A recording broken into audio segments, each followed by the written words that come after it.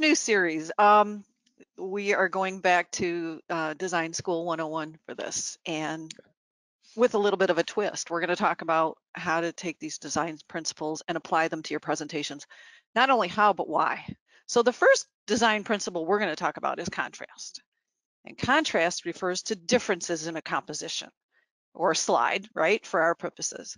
That's differences in values, colors, textures, shapes, or other elements. Next type of contrast I want you to consider is changing shape.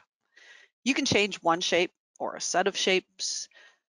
It creates a different type of contrast to grab attention. We've got a whole new paradigm now that we're all doing online presentations, though, in that our audience members are seeing everything up close.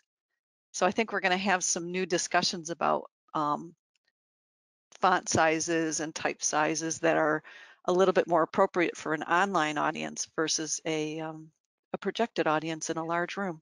You're pretty good in Photoshop, but you still do most Yeah. of your work in PowerPoint, right? You know why? I think you just it's the point where sometimes I want to highlight a series of things across, whether it's animated or whether it's across a series of slides. And so to have all those in PowerPoint and be able to change the transparency or the color or the size while I'm working in PowerPoint is just, why would I want to go to another program to do that?